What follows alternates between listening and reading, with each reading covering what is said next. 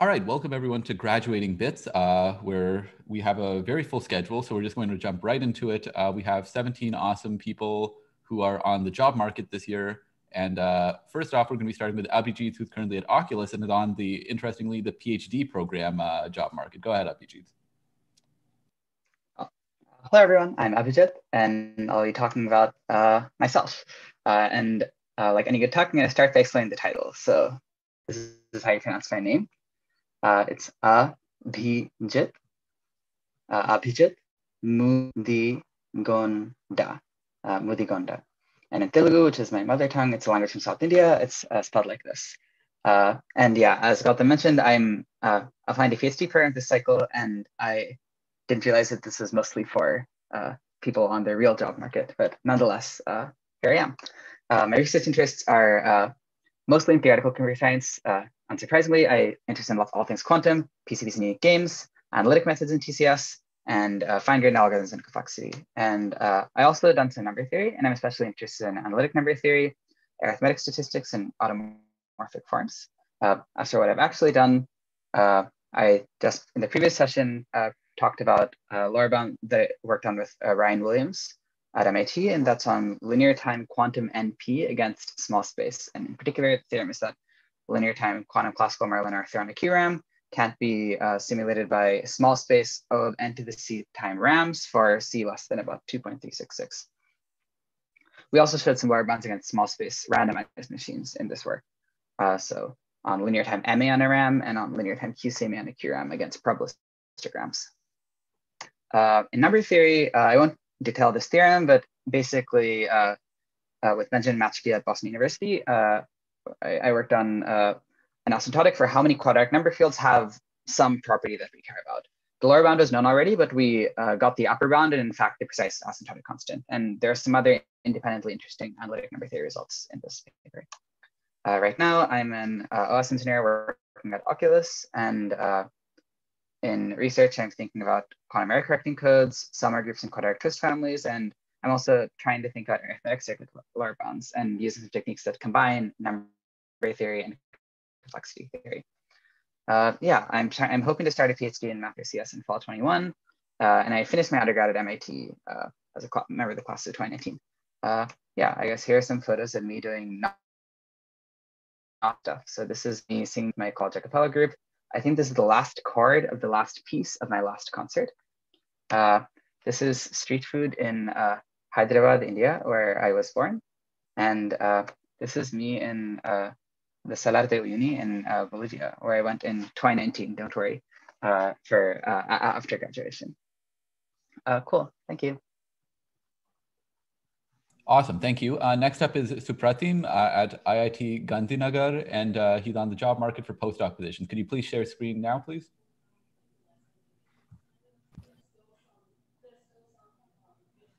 Perfect, can see you. Go ahead, or see your slides.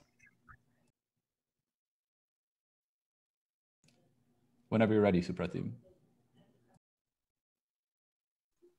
Sorry, because I think I was mute. Hi, I'm Supratim from IIT Gandhinagar, India. I work on online course sets for various machine learning algorithms, supervised by Professor Anirban Dasgupta. So many of you might know what is course set, but just for the sake, let me just tell you briefly. So course set is basically a small representative of the data, such that if you run any learning method on this course set, then the result you would get is more or less the same if you run the algorithm on the entire data. So here in our case, the course set is nothing but a weighted subsample of the data. So here is a small glimpse of the research that we have done in this area. So for the case of tensor factorization and LP subspace embedding, we give various online algorithms that create course sets such that the guarantees of these course sets beats the state-of-the-art results in terms of sampling size, working space, and running time. We presented this paper in ICMA last year. We also presented one more paper where we talk about course sets for regularized regression, where basically when you apply a regularizer on a regression, what you expect is that the core set size would reduce. But here we show that it is impossible to get a core set size. I mean, a smaller core set size for a lasso problem compared to the core set size of a least square regression. In case of a clustering problem, we have shown online algorithms to create core sets for clustering based on Bregman divergences. For the same problem, we also give core sets which is non-parametric in nature, as in the size of the core set is independent of the dimension of your input point as well as k, the number of clusters you are expecting in the data. So in here, our algorithms are online in the nature because for every incoming point, our sampling decisions are taken without looking at the next input point. So these are a couple of Thank you, Supratim. research interests like that I said, I have. we have to stop after 2 minutes for each. Sure. The next one will be Gopinath Mishra. Yes. So, can you also see my slides? Yep, this is fine.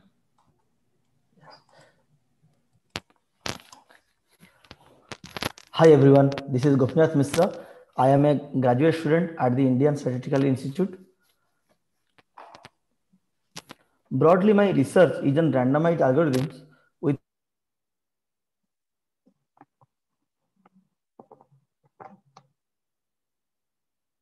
I can't hear you anymore.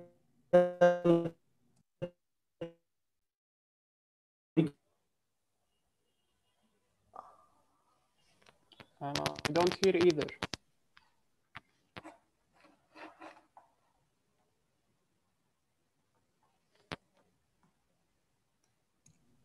Gopinath, can you say something? Hello? Yeah, okay, you're fine. Yes, can you hear me? Okay. Yeah, you're okay now. Oh, sorry. Okay, so my work on sublinear time algorithm or query complexity is on both local and global query models for graphs. In local query models, where we get some local information through each query, I worked on two problems. First, it is about query complexity of global minimum cut in general graph model. Second, tolerant graph isomerism problem in dense graph model. Apart from local query, as I have mentioned, I also worked on global query where we get some global information via each query. So using global query, we have studied triangle counting, hyperedge counting, and parameterized fitting set in D-uniform hypergraph problem.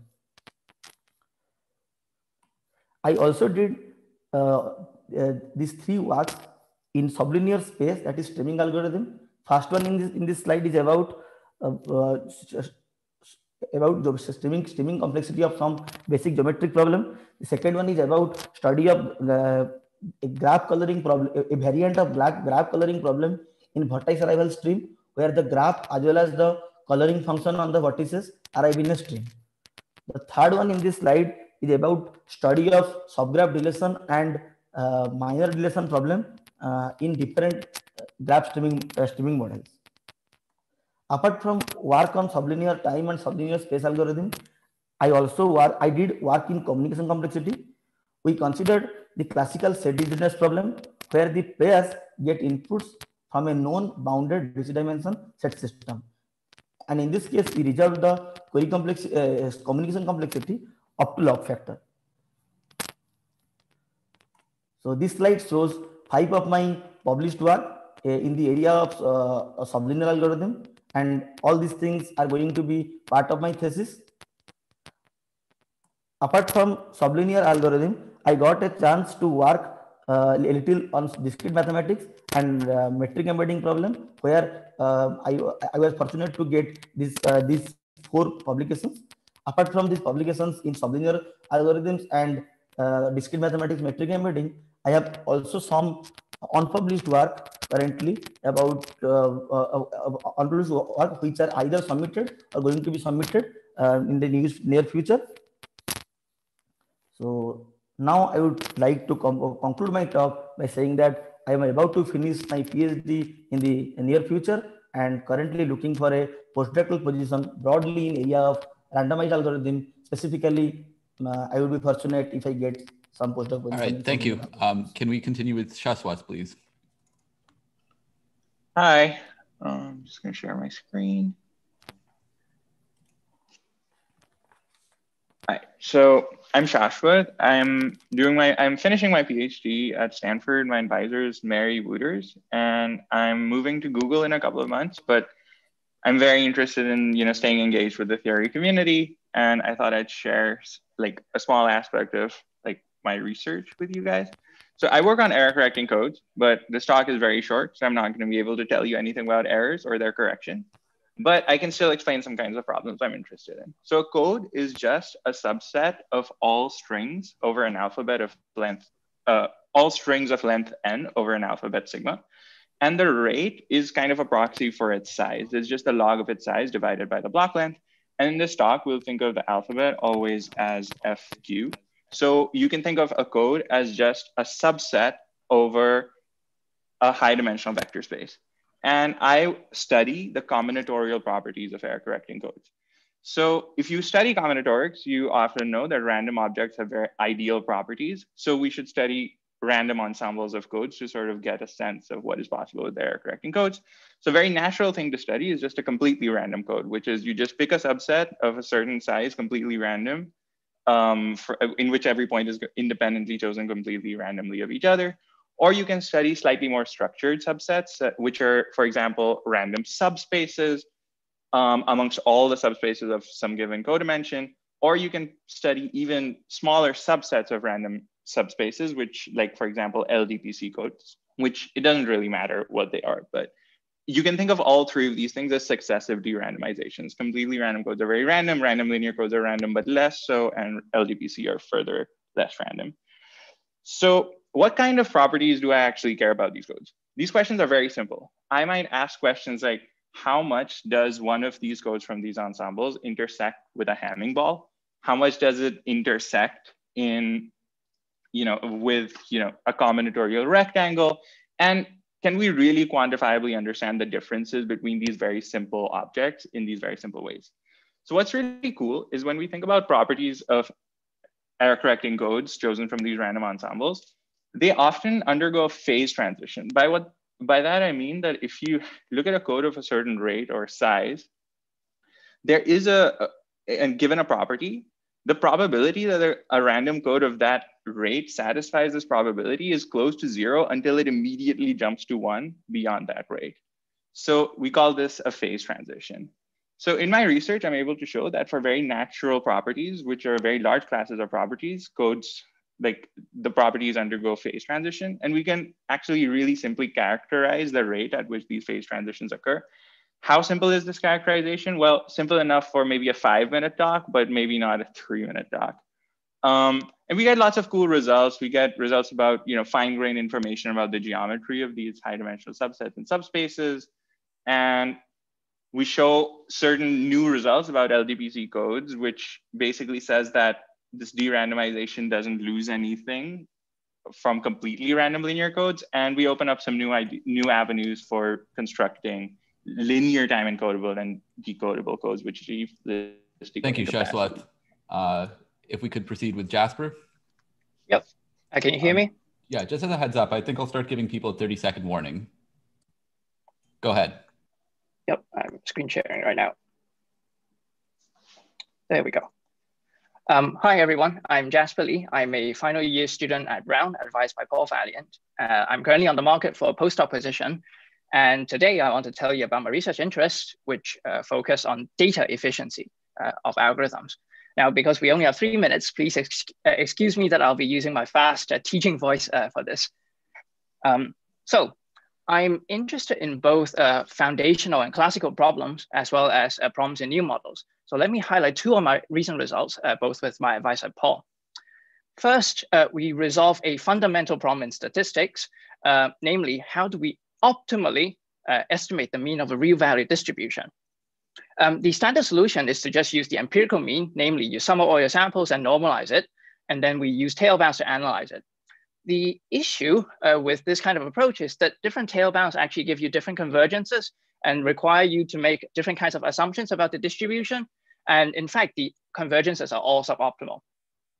So we settle this problem by giving an estimator with convergence that is not only big O tight, but we even get the right constant parameterized by the variance. And moreover, our algorithm is simple to describe and computable in linear time, and therefore is actually applicable in practice. This work is currently in submission with a draft on arXiv already. I'm really proud of this work and would be very happy to talk more about this offline. So let me move on to another result in a new model that is inspired by crowdsourcing, where crowdsourcing has this really crucial aspect that the answers we get from the crowd are typically unreliable and noisy. So the problem we're interested in is given a database, we want to use crowdsourcing to estimate the amount of wrong data in the database. For example, what's highlighted in red right here, using the fewest crowdsourcing tasks. This problem can be theoretically modeled as a population of coins where we are trying to estimate the fraction of coins with positive bias. And we want to do this by flipping the coins as few times as possible. One of the main challenges of working on this project is that the algorithms in this model can be really adaptive. So our result shows that give big O tight bounds, we show an optimal adaptive algorithm, also with experiments to back up its performance, as well as a tight, fully adaptive lower bound.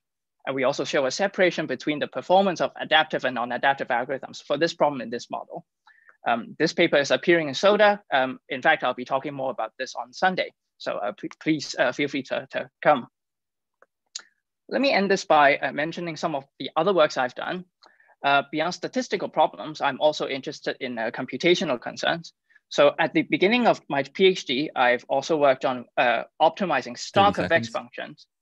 So star convex functions are a family that really vastly generalizes convex functions. And these functions can be really weirdly discontinuous. And even for these very weird function family, we give a polytime algorithm for optimizing them. Recently, with other co-authors, I've also worked on approximating the maximum of Gaussian kernel density estimates. So I don't think I've run out of time. This is all I have with the time. If you're interested in the work I've done, I'd really love to talk to you. Thank you. Thanks. Nicole?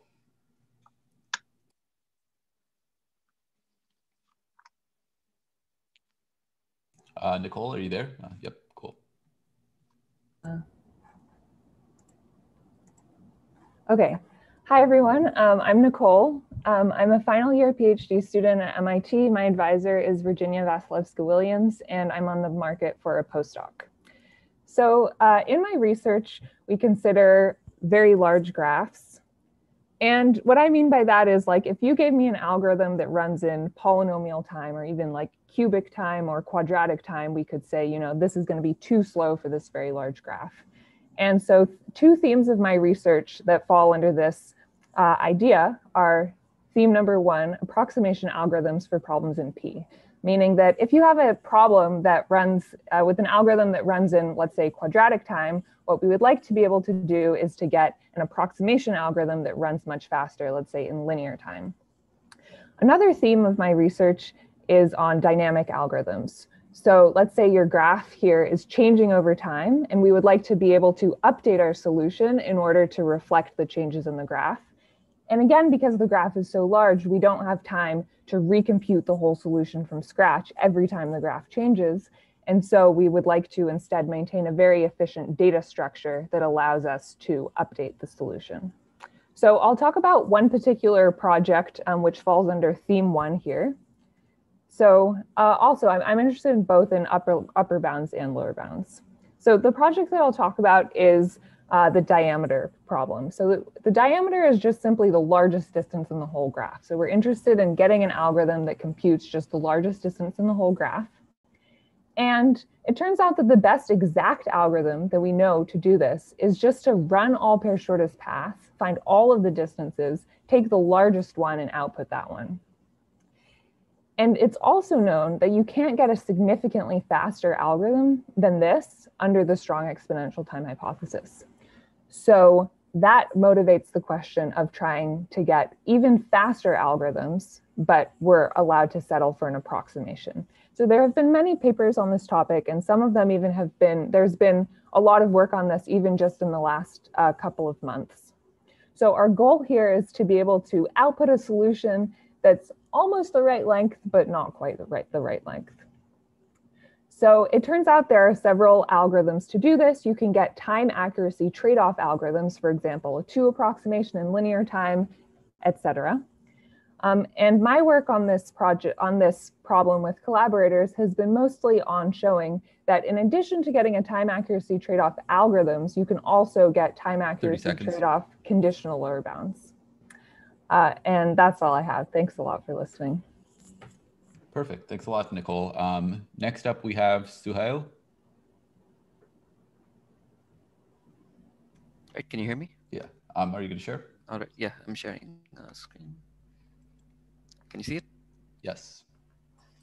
All right. So I'm Suhail Sharif, and I have nearly completed my PhD. My thesis just needs to be reviewed. And it's under Arkadev Chattopadhyay at TIFR in Mumbai. And this is my thesis title. As you can see, it's based on query complexity lower bounds, and it has applications in communication complexity and quantum optimization. So I'm currently on the market for a postdoc position, and I thought I would just say something about my interests. So the stuff that I've worked until now have mainly been in query complexity and communication complexity, and the most seductive aspect of these is their relation to algebraic measures. It's always nice to think about. And while thinking about these, we had, I along with some co-authors, noticed that the log approximate rank conjecture is false. And this is not just an elegant result, but it also, it has implications for stuff like quantum versus randomized communication complexity. If you want a separation between these two, then you need to really understand when is it that communication complexity is not exactly the measure of approximate rank. Now, in the study of quantum versus randomized communication complexity, XOR functions play a huge role, and they're not that well understood, which is why we also look at parity decision trees. Randomized parity decision trees are also not very well understood. And there's just so many connections in these areas that one can explore. Just looking at parity decision trees brings up combinatorial questions about the hypercube and subspaces. And yeah, so these are, my interest is in all of these related topics.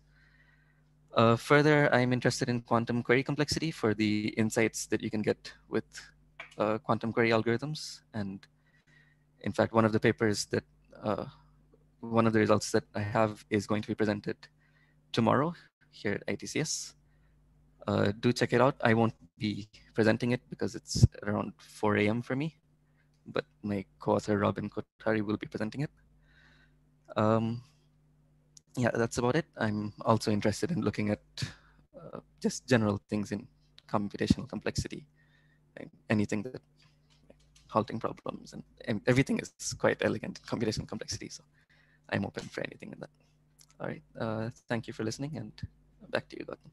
Perfect. Thank you, Suhail. Next up is Peter Dixon.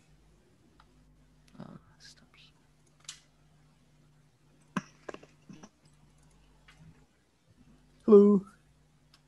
Hey, you're good. Okay. I'm Peter. I mostly work on randomized algorithms from a complexity perspective. I'm currently looking for postdoc positions. So what I've been working on lately is pseudo-determinism.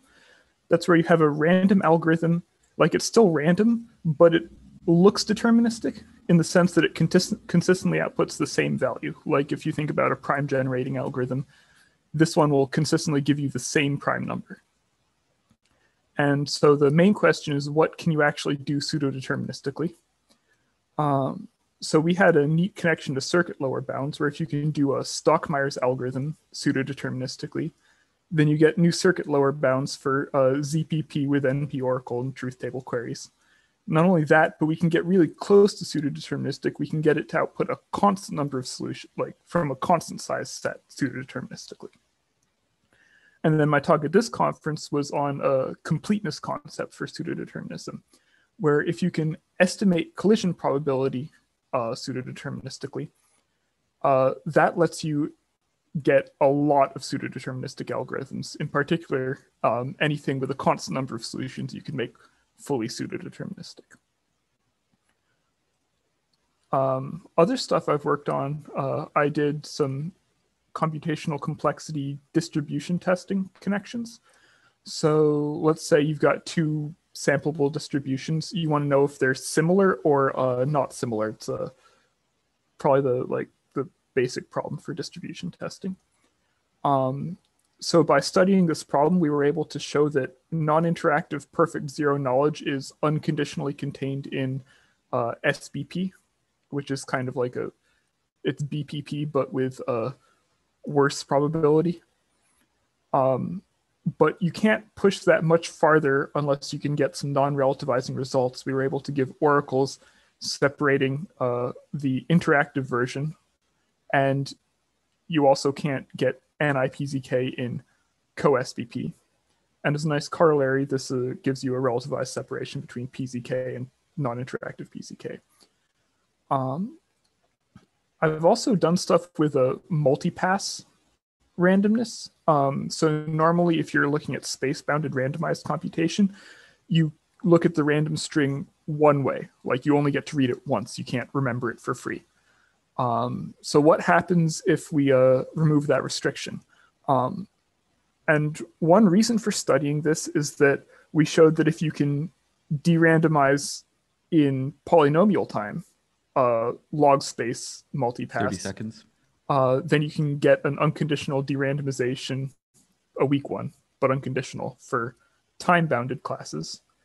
And we can de-randomize it in log space, but we need a non-uniform linear advice. Yeah, that's all I've got. Thank you. Thanks a lot, Peter. Next up is William.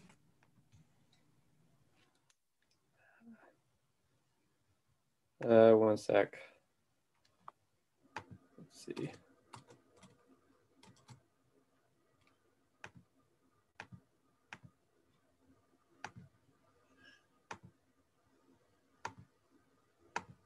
There we go. Go ahead.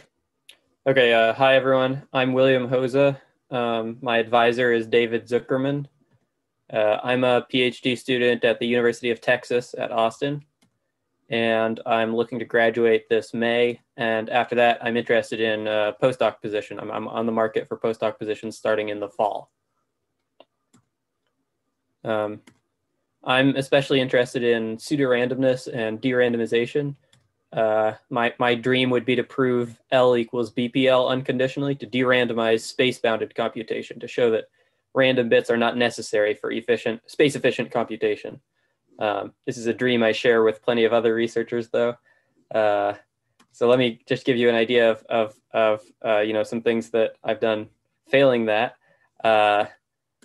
I like to work on pseudorandom generators. I like unconditional constructions of pseudorandom generators. So for example, Dean, Duran, Puya, Hatami, and I designed the first near optimal pseudorandom generators for read once AC0. Pseudorandom generators, I guess, are like the most standard approach to proving a de-randomization theorem, something like L equals BPL. And I think they're also really elegant, mathematically. I think they're really elegant constructions. I'm also interested in like less conventional approaches for de-randomization. So for example, hitting sets. A hitting set is a sort of a one-sided version of a pseudorandom generator. And David Zuckerman and I designed hitting sets for RL with optimal dependence on epsilon, this threshold parameter. And then in a follow-up work, Quan Cheng and I proved that optimal hitting sets for RL actually can be used, in a non-trivial way to de-randomize BPL. And so I think those two works kind of go together. So yeah, I mean, more generally, I'm interested in like creative approaches to de-randomization. I'm happy to work on problems that aren't, related to pseudorandomness and de-randomization. More generally, I like complexity theory and the analysis of Boolean functions. Anything that has sort of mathematically elegant techniques and then well-motivated computational interpretations, I think is really appealing. So that's all. Thanks for listening. Cool. Thank you very much, William. Next up is Yiding Feng.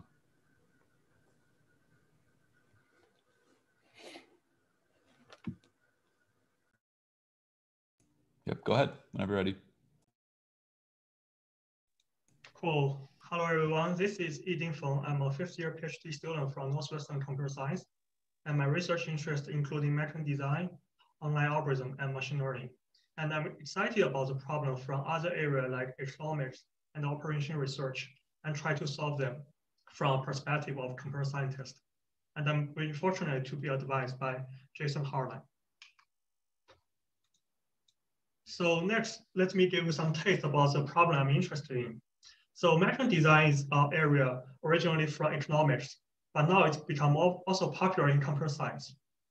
And from a computer science perspective, mechanical design is some kind of multi-party computation where different parties have their own data.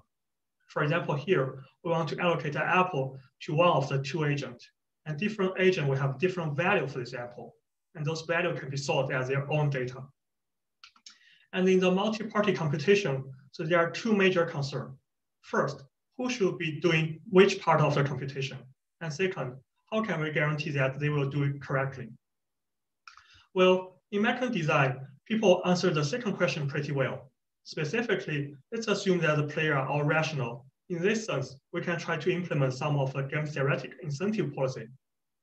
However, for the first question, the literature in system design suggests that we should ask all the parties to do some part of their computation, because in this way, the final protocol will be both simple and robust. On the other hand, for the mechanical design literature, people would prefer that only the central mechanism should do the computation. In other words, most of the results in mechanical design will consider truthful mechanism, where all the players will report their true information to the mechanism, and the other computation will be response by the mechanism itself. And in the literature, most of the results focus on the truthful mechanism because it's easy to do the analysis. However, on the other side, we have non-truthful mechanism where all the players need to compute their own strategy in the equilibrium. In other words, they need to respond for some of the computation. And usually those non-truthful mechanisms are hard to analyze. However, in practice, we know that non-truthful mechanisms are pretty popular. For example, Google Ads just switched their protocol to the first price auction, which is a non-truthful mechanism. And therefore, a natural question we can ask here is that, are there any theoretical evidence that non-truthful mechanisms are better than truthful mechanisms? Because if it is the case, it suggests that our community should pay more attention and spend more effort on this area. And the answer is yes. So in a joint work with Jason Harlan and Ying-Kai Li, we show that in prior independent mechanism design, which is a standard framework in the literature, there exists non-trivial regulation gap. In other words, the optimal non-truthful mechanism is strictly better than the truthful mechanism. And that's it. Thank you. Thank you, Yiding. Next up is Vagos. Nice. Thank you for organizing, G. Let me share my screen. All right, you're good. You can see my screen, right? Yep, perfect. Hi, everyone. Thanks for tuning in. I'm Vagos. I graduated from Stanford last summer, and now I'm a postdoc in Google, New York. And I want to tell you a little bit about my work. The first thing I want to tell you is that data contain hierarchies. They have hierarchical structure that is sometimes useful, and we care about this hierarchical structure, but we're not yet at the point where we have a good understanding of our toolbox and our methods that are used for detecting those hierarchical structures. You can think of examples from social networks, recommendations, text analysis, and that they have some hierarchical structure. Now, I want to convince you about the fact that data have hierarchical structure using a few examples. The one has to do with biology, and it starts in 1831 when Charles Darwin went to the Galapagos Islands to study the animals that live there. And what he observed is he observed several species that shared some differences, shared some similarities, and they had some differences. And he understood that just simply creating a grouping of those species, what we would call nowadays clustering, would not be enough to depict the detailed information and relationships that these species have. So Darwin, he thought a little bit about that, and he came up with this draft, which is a hierarchical tree that describes several relationships among species. For example, if we have species A, B, C, D here, we can see that A is further away from the rest of the species, so it's less related to them, whereas B and C are closely related. And as a fun fact, out of the 500 pages that Darwin had in his book, The Origins of Species, this is the single figure that appears. So he really thought it was important and was the only one in the book. Now, biological networks are not the only ones that contain hierarchies. Digital networks also have hierarchies. Here is an example of the internet graph. And you can see trees and dendrograms inside it. The final example I want to show is from deep learning. So we now know empirically that deep neural networks that have several layers, they can detect hierarchical features. For example, you can see here that different layers can detect maybe edges, other layers can detect corners or parts of wheels in the car, and the last layer will detect high-level features like mirrors or wheels and things like that. In my work, I tried to develop a theory of hierarchical clustering that was mainly my PhD thesis on. 30 seconds. Thank you. And this is on the realm of unsupervised learning. And in the realm of deep learning, I'm trying to understand why depth is important. And I use a variety of tools like continuous and discrete optimization, hyperbolic geometry, and also dynamical systems. Thank you very much. Awesome. And I would like also, I would like also to acknowledge all my collaborators for this work. Thank you very much. Thank you, Vagos. Next up is Fungi.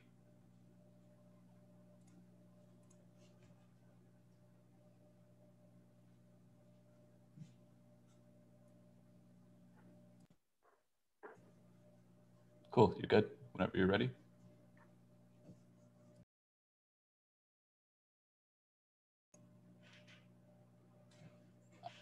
Fungi, I can't hear you. Is it go right now? All right, yeah, now it's good. Go ahead. Okay. Hi, I'm Fungi. I'm currently a postdoc at Harvard, and I got my PhD in Michigan. My research interest is about multi-agent systems. Here I use the term agents in its broadest sense. It can be a group of people, an automata, or multiple neural networks. For instance, we can consider a group of people deliberating and making collective decisions. This problem is known as social learning, or we can design mechanisms to help a collection of automata to aggregate their informations and make a collective predictions. This kind of problem can be known as federated learning. And let me see, how can I? So tomorrow I'm going to share my work about how to create incentivized compatible mechanism to help multi-agent systems to collect and share their informations. So I'm going to use these 3 minutes to talk about the other parts. That is dynamics on multi-agent systems. Example of my research includes decentralized routing in social networks, information cascade, and social learnings. So let me give you one of my examples. A very important problem in a social network is why society is divided. And my work is trying to model these phenomena through the lens of multi-agent systems. So we model the agents as nodes in some social networks, and they interact with their neighbors and use some very simple rules to update their opinions. And this kind of process is often called interactive particle systems. And we want to ask, how long does this kind of random process take to reach consensus? So if our graph has some certain structure, which is often true in a social network, we can embed the whole process in a low dimensional space. For example, if we have 2 communities, then we can embed the process in the in two-dimensional space. And moreover, as the number of agents increase, we can often reduce the problem. The problem can be often approximated by some dynamical systems. And in this case, this is a very natural setting because we often consider the number of agents very large. And this idea is called a mean field approximations. However, there may be some fixed point in these dynamical systems, and such that the solution of these mean field approximations is constant solutions. 30 seconds. And this is not, however, the corresponding random process should not stop there forever, although the mean field approximation would still stay there forever. So we show a version of escaping zero point results saying that if your noise is large enough, then you can escape that in a very timely manner. Thank you. Awesome. Thank you, Feng Yi. Next up is Weiming Feng.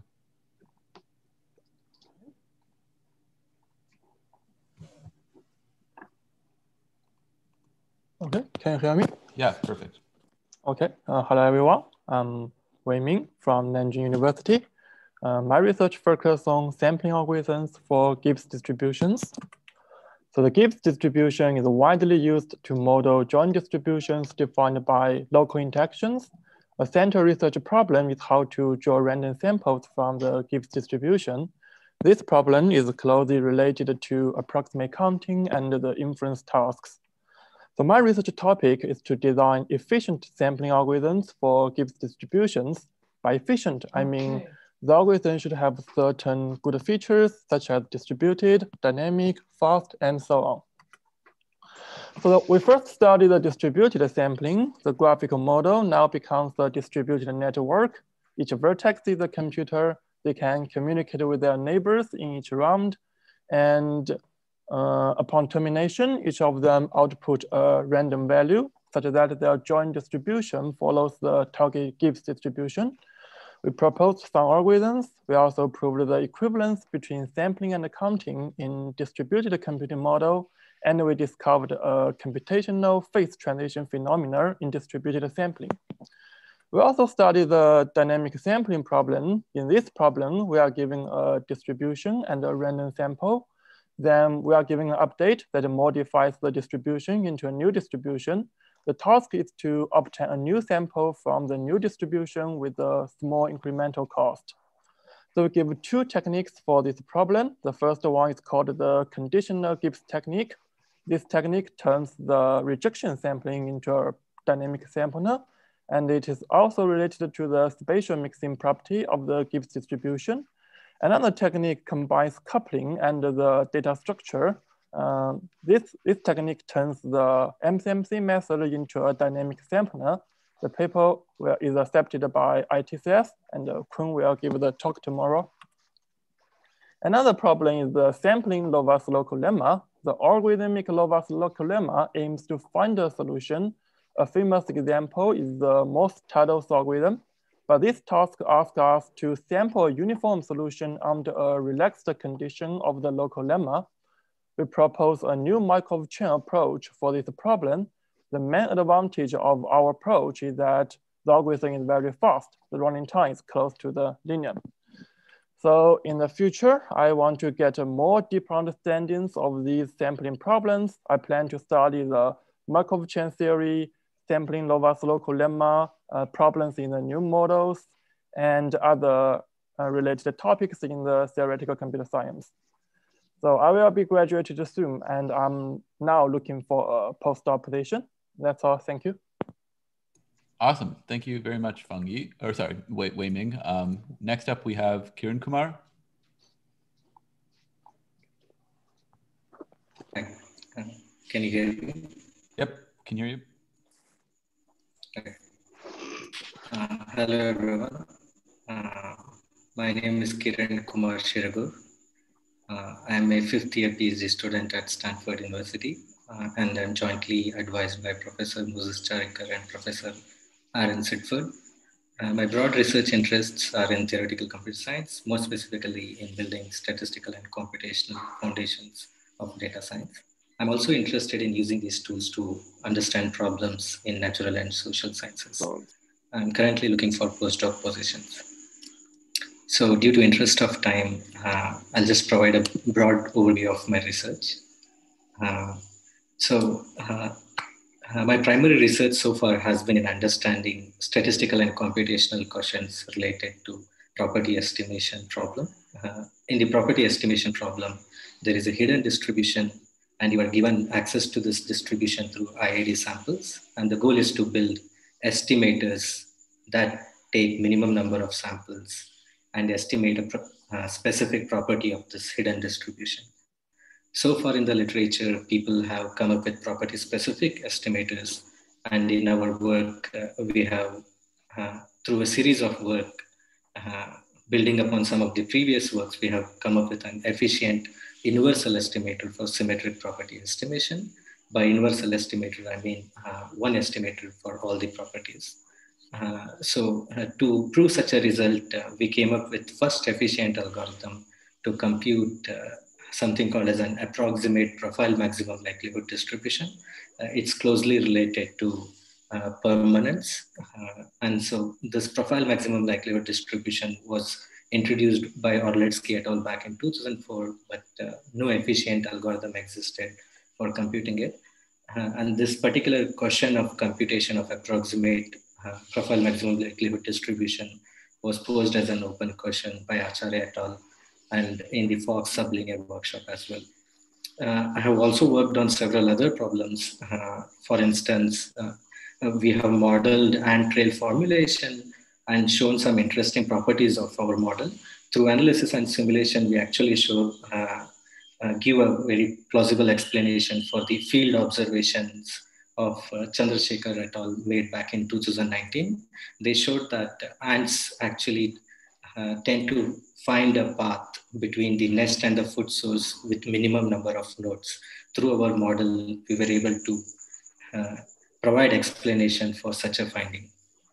I've also designed algorithms for efficient operation of two-sided matching markets. Prior to our work, most of the work has been in the one-sided matching markets. So these two-sided matching markets are central problem in economics with applications in labor markets, home rentals, and many other areas. Currently, I'm working on some COVID-related projects. I'm currently collaborating with LA School District on building models and understanding the impact of various testing strategies to safely reopen schools. That's it from me. Thank you. Cool. Thank you very much, Kiran Kumar. Next up is Simon. Is it Simon? Yeah, correct. Okay, so this is me. So thank you for being here. My name is Simon. I'm a PhD student in computer science. So my advisors are Claire Mathieu and Hugo Gimbert, and I'm doing my PhD in France in Paris. So my PhD is about matching markets with random preferences. So I'm going to talk a bit about this later. And I will be probably defending in fall 2021 if everything goes well. So to describe my research interests, so here is a list of 3 ITCS sessions I'm really looking forward to. So that's there was the matching session yesterday that I really enjoyed because it's really related to what I'm doing in my PhD. So there is the 2 algorithmic game theory sessions because I want to do a postdoc in a field related to algorithmic game theory, and also the online and streaming algorithm session because I'm working on some project like this. So let me give you a quick overview of my research with an example of results. So that was a paper at EC last year, and so here is the model. So for this talk, I'm going to take the example of the job market for postdocs. So on the left, you have students, on the right, you have postdocs. And a link between a student and a postdoc means that the field or the subject match, and the two could be matched.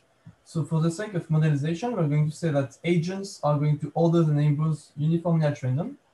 And to match students and postdocs, there is 2 well-known procedures. The student proposing deferred acceptance, and the postdoc proposing deferred acceptance.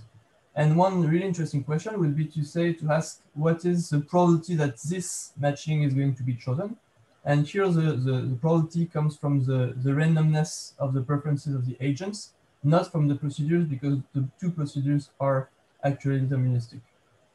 And so what was the result?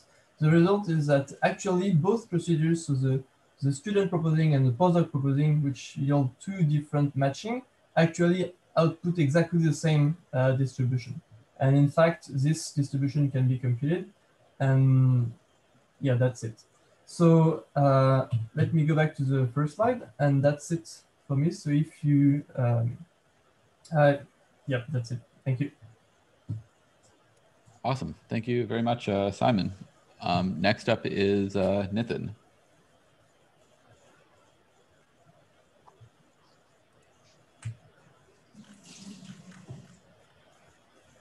Hi, can you see my screen? Yep, you're perfect. Okay. Hi, I'm Nitin Verma. I'm at the University of Haifa, and my research is broadly about algorithms for massive datasets, specifically focusing on the aspects of efficiency and corruption resilience.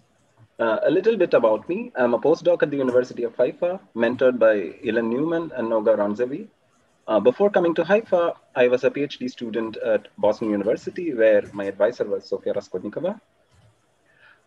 And so when talking about algorithms for massive datasets, one can often model datasets as functions, code words, or graphs. And in our study, we consider both classical approximation algorithms and sublinear time algorithms.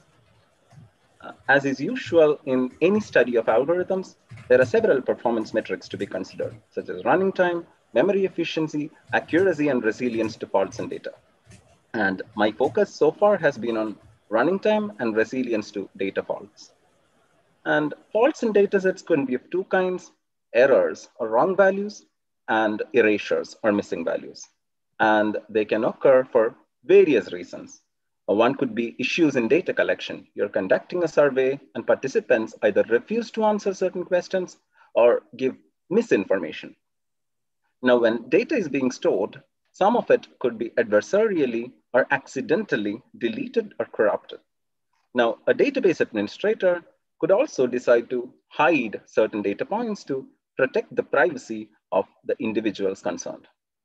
Now, all of these can be modeled as errors or erasures. And here is a summary of my work.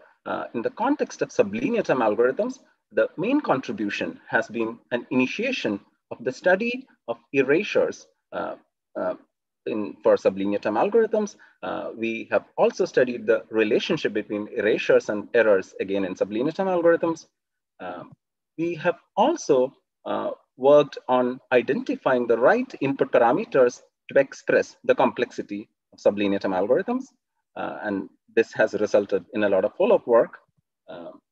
For approximation algorithms, we have been interested in investigating the effects of small perturbations to the input on algorithm behavior. And I'll be talking about this at SODA, this coming SODA. I have also some other work on graph spanners and some graph theoretic problems based out of bioinformatics. Just a concluding slide, I'm giving two upcoming talks. Today, I'm going to talk about erasure resilient sublinear time graph algorithms. And at SODA, I'm going to talk about average sensitivity of graph algorithms. Thank you. Thank you for listening. Awesome. Thanks a lot, Nitin. And we're on to our final one, Vaibhav Karwe at UIUC. Is my screen visible? Yep. Hi, hello everyone. I am Vaibhav Karwe from the Department of Mathematics at the University of Illinois at Urbana-Champaign. My advisor is Professor Anil Hirani, and most of my PhD work is revolving around this novel graph decision problem that we are calling graph SAT. So as the name suggests, this sort of combines graph theory and the classical Boolean satisfiability that we all are used to and we like. The idea is that SAT is a hard problem. So maybe instead of solving each instance of SAT, we can group multiple instances of SAT into sort of clumps and associate a single undirected graph with these groups of instances and solve it on the graph. So this turns it into a graph decision problem. Of course, the challenge is that graph SAT ends up being more complicated than SAT. So you get more structure, but you pay in terms of making the problem even more complicated than it was to begin with. And we have variants of graph SAT. Two satisfiability turns into what we call two graph SAT. So this uses simple graph. Three SAT turns into three graph SAT, which uses multi-hyper graphs. So these can have edges between more than two vertices at a time. And so the theory is complicated, which is why it's a fun problem to work on. Our main results have been that two graph SAT, just like SAT, even though it is two SAT, just like two SAT, even though it is more complicated, still ends up having a polynomial time algorithm. Three graph SAT is genuinely more complicated, and it is, we only have an exponential time algorithm. We are working on trying to sort of find better and more efficient algorithms for this problem.